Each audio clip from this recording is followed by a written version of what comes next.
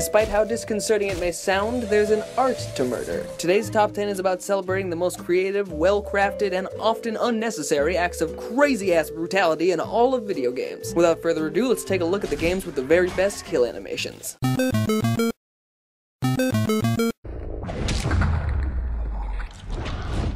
Dishonored's kills are different from most of the kills you'll be seeing further down this list. They're precise, surgical strikes, and they put motherfuckers down quick. This masked mute maniac does not fuck around. These poor lumpy hand-having fucks don't even have a chance to register what's happening to them. These kill animations aren't really anything special on the surface, but there's a visceral satisfaction to Corvo's complete lack of hesitation when stabbing motherfuckers in the neck. Always the neck. Gah! Better bring home the gold and Olympic neck stabs and shit. I'm just gonna sit back and let you marvel at the true extent of Corvo's murderous abilities in a second. Just know that in the right player's hands, anything from teleport stabs to using decapitated heads as weapons are viable techniques.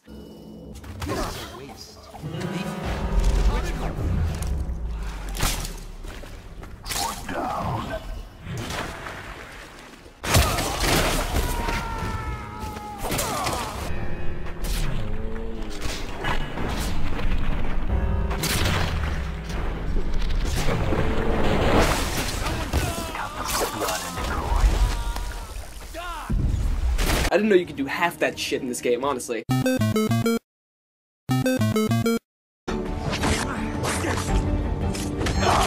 Alright, let's get this one over with. Coincidentally, I think that's actually the subtitle of the new Assassin's Creed game. Anyway, this series is begging for death. They couldn't get a story right, they couldn't get tree branches right, they certainly couldn't get human faces right. The best thing the series has done in years is help me fulfill my lifelong fantasy of being Jack the Ripper. The only remaining spark of life in the bloated, desolate whale corpse that is Assassin's Creed are the gloriously unnecessary kill animations. By the time Syndicate came out, Ubisoft had clearly long since said fuck it, because this shit is just Def Jam now. These animations are like 5 minutes long. I toasted a fucking bagel while this was happening. I missed when it was about hiding in piles of whores and sitting on benches. I guess I can't really complain though. I am a fan of braining people with sticks, and that seems to be what it's all about these days. Sadly, it looks like we can only go down the stupid slope from here. We've traced his bloodline back 500 years to the Assassin's Creed.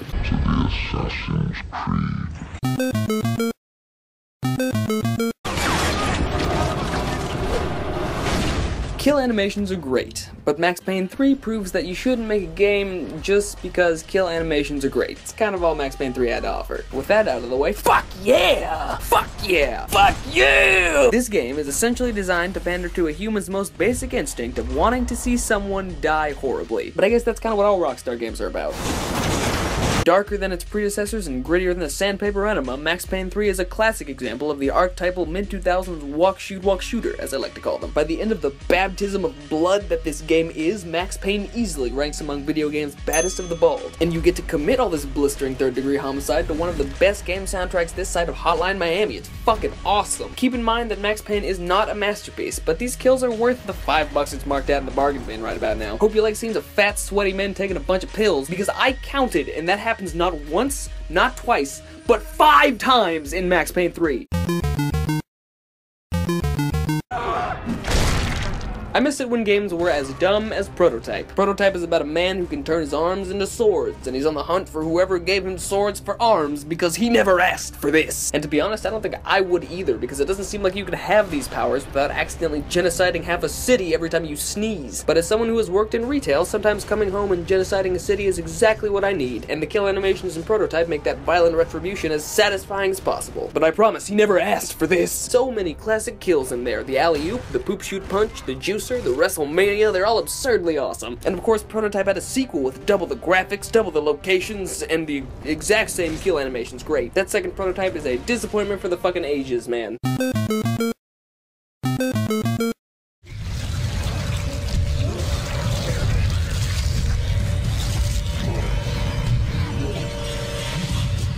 The only reason Dead Space isn't higher on the list is because you can't control these animations, but that's also what makes it unique. Another unique checkbox that Dead Space ticks off is Death via Baby, something that no other game on this list can say it has. Kinda thought Manhunt would get there first, honestly. But unlike Manhunt, the death animations in Dead Space are not a reward, they're a punishment. A harsh, harsh punishment. If you've got chops for chopping, technically you could play through this whole series without experiencing a single one of Isaac Clarke's terrible, horrible, no good, very bad days. They're designed to make your skin crawl as much as possible when they're not hilarious and stupid like this one. And more often than not, that results in some of the most drawn-out, uncomfortable alien encounters this side of any Mass Effect sex scene. Really pick one. The developers really let you stew while you watch the alien punching bag you play as get systematically dismembered. But there is a reason for this. These gruesome animations are an incentive to never let this shit happen again, to play better. Ain't nobody gonna kill animation my ass! Pretty cool little way to work it into gameplay.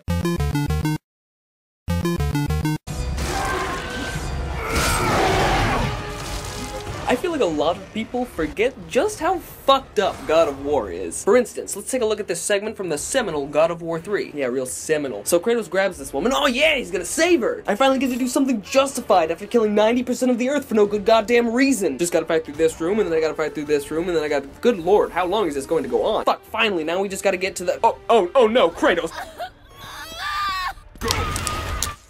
Okay. Well, I guess he just needed a human gear the whole time. That scenario right there perfectly sums up the needless brutality of Kratos. Speaking of needless, God of War introduced us to the most innovative mechanic the world of video games has ever seen, the QuickTime event. Never has the mere press of a button been more powerful than when it's in the hands of Kratos. Normally in games, Square would be dedicated to something like, I don't know, light attack, reload, cry for your mama, but not in God of War. In God of War, Square will end a large motherfucker's life in an instant. This action took one button. In hindsight, it really does make sense though. Ending giant beasts with the press of a few buttons gives you a sense of the immense power that Kratos wields, that you wield. It's actually appropriate for these games, and dare I say, a good idea. Now everybody else, please stop doing them. Nah, let's just have him gain some knowledge and he's got a fucking son that you upgrade.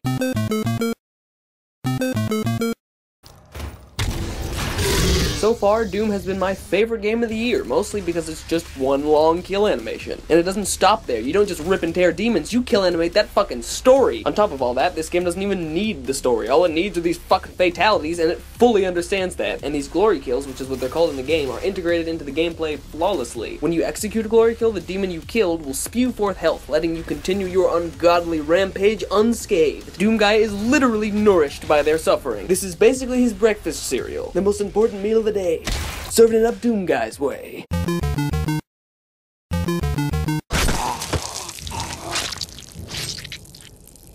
Man, Rockstar knows how to stir up some controversy. The formula is actually really simple. All you gotta do is put a plastic bag over someone's head and then everyone loses their minds. I gotta be honest, I didn't play Manhunt when it dropped because I was too busy playing the SpongeBob movie game and being 9 years old. All I remember about Manhunt is everybody losing their fucking marbles over it. But hey, we got Jack Thompson out of it, so he was fun to ridicule for a week or two. In preparation for this video, I sat down and watched every single kill from Manhunt and was instantly caught up in this hypnosis of sorts. Afterwards, I felt the need to wash myself or go volunteer at a soup kitchen. There needs to be some good in this world. Rockstar, much like Arcane Studios, shows a deep contempt for the human neck in Manhunt. You play as a male nurse whose wife cheated on him with a human neck, and he subsequently journeys through modern-day Detroit to hunt and kill every last neck he can find. And just when you thought this shit couldn't get any cornier, environmental kills lets you end lives with toilet bowls, fire extinguisher, let's not go there, manholes, Iron Maidens. This is the goddamn Looney Tunes. These kills are impressive and rank so highly for two reasons, really. Their realism, which a Rockstar employee noted almost caused a mutiny at the company because everyone was so genuinely uncomfortable with it. Well then who the fuck wanted to make Manhunt? Was there just one executive in the back beaten off? Is it Pigsy? Does Pigsy run Rockstar? The second reason is because for 2003, this is some fucking next level animation. There are games coming out today that don't have kill animations that look this good. Looking at you, Flaccid Snake.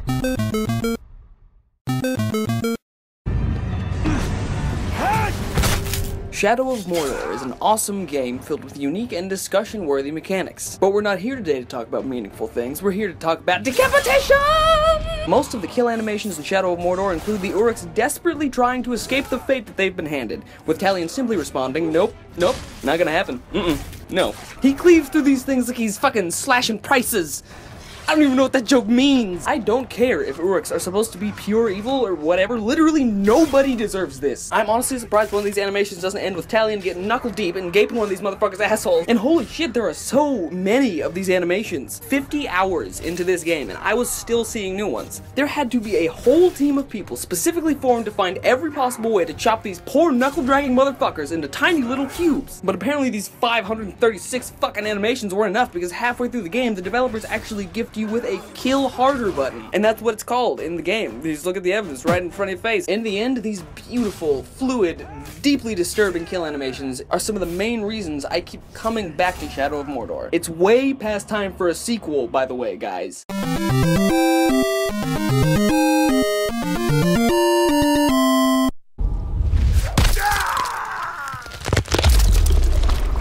No game series in the world has elicited more high-pitched squeals than Mortal Motherfucking Kombat. I will never forget my first experience with the cocksaw, and that's only the beginning of what seems to be a first-hand walkthrough of Ed Boon's deep-seated fear of chiropractors. Mortal Kombat X's fatalities are so fucking repulsive that I am actually afraid to see what the next one looks like. This shit was funny on the NES when you returned people into babies and shit, but now it's just uncomfortable. Oh man, you ain't putting that dick back together. At this point, I feel like Mortal Kombat 11's only logical pre-order bonus would be bleach for your eyes. That being said, these kills are a fucking staple of the industry, and video games would not be the same without them. Never change Mortal Kombat, even though you changed like 5 times and it was all terrible. Except for Shaolin monks.